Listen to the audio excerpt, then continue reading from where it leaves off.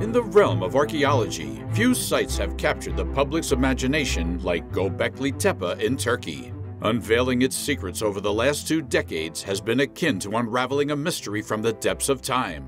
With its grand structures adorned with towering T-shaped pillars dating back some 10,000 years, it defied preconceptions about the capabilities of ancient civilizations. Initially attributed to semi-nomadic hunter-gatherers gathering for ceremonial purposes, the true architects of Gobekli Tepe remain a subject of fervent debate. The spectrum of theories ranges from the plausible to the fantastical, with conjectures spanning from lost Ice Age civilizations to beings of myth and legend. Some propose the existence of an advanced society concealed from historical record, while others delve into the realms of ancient scriptures and mythology, invoking references to enigmatic entities like the Watchers or Anunnaki. Speculation even extends to extraterrestrial influences, suggesting Gobekli Tepe's origins lie beyond the confines of Earth. Today, we delve into these intriguing theories, exploring the evidence put forth to support each narrative. Join me as we embark on a journey to uncover the secrets of Gobekli Tepe and the enigmatic forces that may have shaped its ancient landscape. Before diving into the captivating story that lies ahead, ensure you've clicked that subscribe and like button to join us on this enthralling journey through history.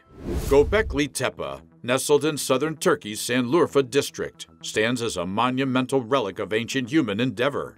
Dating back approximately 11,000 years, the site's Level 3 unveils a striking array of circular and oval structures adorned with towering pillars. These pillars, hewn from limestone, bear intricate carvings depicting animals and symbols of profound significance. Dr. Klaus Schmidt, the pioneering mind behind the site's excavation, proposed a captivating narrative. He envisioned Gobekli Tepe not merely as a settlement, but as a sacred ground, drawing nomadic hunter-gatherers from far and wide to partake in elaborate rituals. Schmidt's hypothesis posited these structures as temples, where communal gatherings intertwined with construction endeavors and ceremonial practices. Despite its classification as an early Neolithic site, Schmidt diverged from convention by asserting that the site's inhabitants remained steadfastly hunter-gatherers, untouched by the advent of agrarian lifestyles. Instead, he envisioned periodic congregations, perhaps seasonal in nature, where labor and reverence intertwined in the shadow of these monumental edifices. Schmidt's vision painted a picture of communal effort, suggesting that the monumental task of erecting these towering pillars required the collective labor of hundreds, if not thousands, of individuals. In this paradigm, Gobekli Tepe emerges not merely as a testament to human ingenuity, but as a nexus where spirituality and communal endeavor converged in the ancient landscape. Klaus Schmidt proposed a groundbreaking idea challenging conventional beliefs. He asserted that organized religion could precede agriculture, suggesting that societies with religious specialists emerged before farming. This perspective reshaped our understanding of early civilizations. Over the past 2 decades, numerous sites akin to Gobekli Tepe have been unearthed in its vicinity, unveiling a pattern that challenges the uniqueness of Gobekli. Yet a lingering question persists. Could simple hunter-gatherers, without the backdrop of agriculture, construct such a remarkable site as Gobekli Tepe, along with its neighboring structures? Critics argue against the plausibility of hunter-gatherers, even in sizable numbers, constructing these sophisticated edifices. According to some, it seemed implausible that some monumental structures could be built without the influence of a more advanced society, either directly constructing or guiding local hunter-gatherers in the intricate art of construction.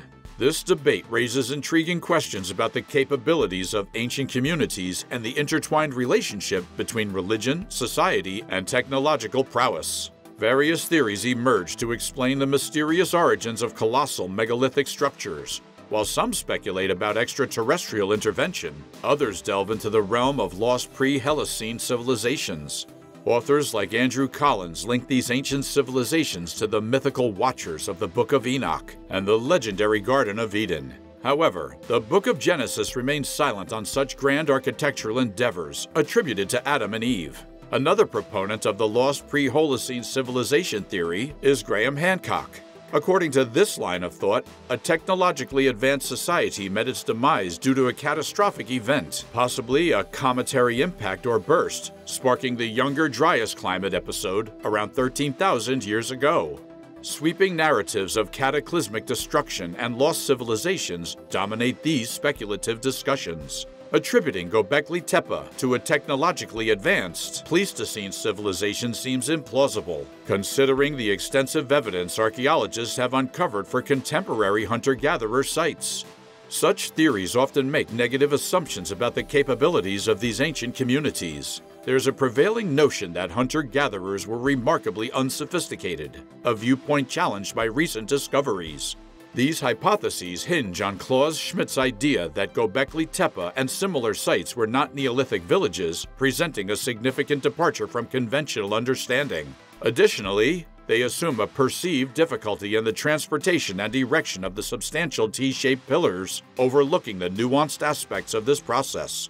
Examining these issues reveals a complex narrative where assumptions about the limitations of hunter-gatherers and the nature of ancient structures intersect, prompting a re-evaluation of the prevailing theories surrounding Gobekli Tepe. The notion that hunter-gatherer communities were primitive traces back to 19th century perspectives on cultural evolution. Figures like Lewis Henry Morgan juxtaposed what they labeled as savagery against civilization, deeming the latter the pinnacle of human progress. Even in the mid-20th century, V. Gordon Childe outlined characteristics of advanced societies, highlighting monumental structures and scientific prowess, as exemplified by astronomical alignments at Gobekli Tepe. However, this outdated paradigm paints an incomplete picture of hunter-gatherer, collector-fisher societies, akin to Hobbes' grim portrayal of prehistoric lives as nasty, brutish, and short. Such bias diminishes the remarkable capabilities of these societies, reducing them to primitive stereotypes rather than recognizing their profound knowledge and skills. In the depths of the late Pleistocene and early Holocene, hunter-gatherer societies flourished with remarkable sophistication. Their toolkits, though often preserved only in stone, bone, or antler, were intricately crafted, incorporating various materials. These resourceful individuals were adept at hunting formidable prey like bison, oxen, and mammoths, employing innovative techniques for the transportation of valuable resources such as meat, hides, and flint.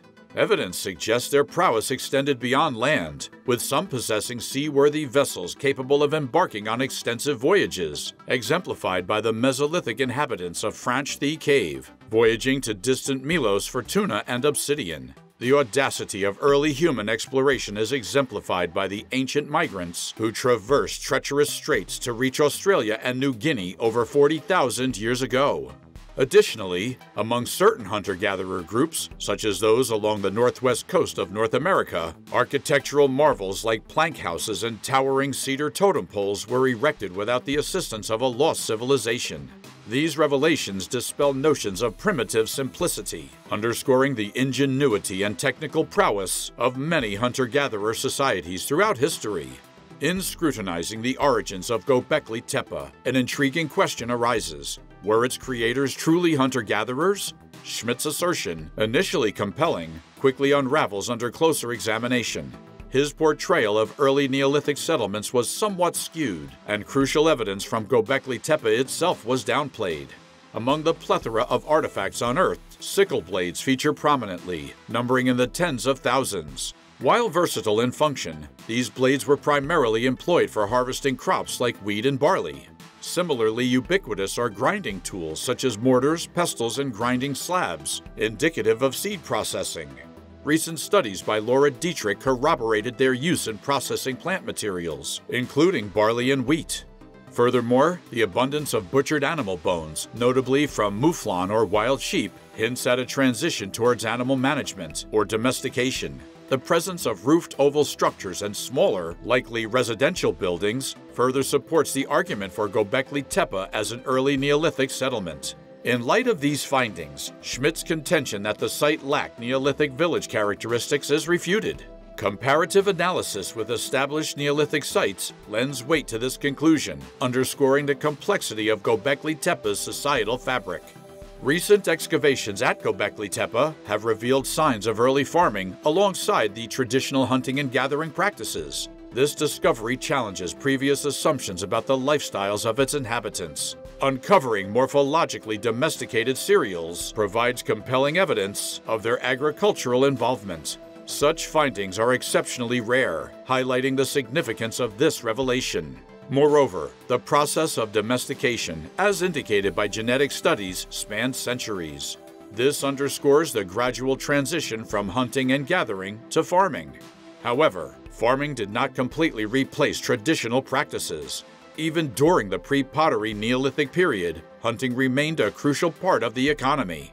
At various sites across southern Turkey to the southern Levant, archaeologists have unearthed a diverse array of animal remains. While domesticated goats were present, hunted gazelle, wild cattle, donkeys, and boars were also prevalent. Small animals like turtles and hares further underscored the continued importance of hunting. This evidence paints a nuanced picture of Neolithic life, where farming coexisted with traditional hunting and gathering practices, shaping the early societies of the region. Throughout history, hunting persisted beyond the Neolithic era, serving not only as a means to supplement agricultural diets, but also as a pursuit of leisure and social standing. In Neolithic societies, hunting held a dual significance, contributing substantially to both the economy and sustenance. Discussing hunter-gatherers or farmers in the context of Gobekli Tepe oversimplifies the intricate economic dynamics at play. In reality, the inhabitants engaged in a diverse range of activities, including hunting, gathering, and early-stage cereal cultivation, forming the foundation of their economy. It's unjust to underestimate the knowledge and capabilities of late Levantine hunter-gatherers, as they possessed valuable expertise, including the ability to handle sizable stones. Labeling the people of Gobekli Tepe solely as hunter-gatherers overlooks the complexity of their society, akin to oversimplifications made about other early Neolithic settlements.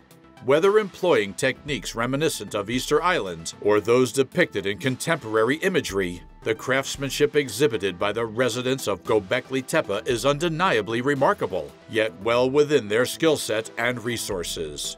As we embark on our exploration of Gobekli Tepe, we are met with a journey that challenges our assumptions and prompts us to reconsider the narratives of the past.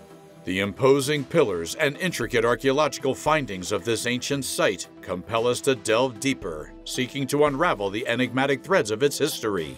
Yet, amidst our contemplation of Gobekli Tepe's mysteries, we confront the limitations of our understanding. The true creators of this monumental marvel remain obscured by the passage of time, their identities veiled in obscurity. And so, it is in the unanswered questions, rather than the definitive answers, that we find the allure of Gobekli Tepe. May Gobekli Tepe endure as a symbol of the brilliance and resilience of ancient civilizations, serving as a poignant reminder of the vast expanse of human history and the untold secrets that await discovery.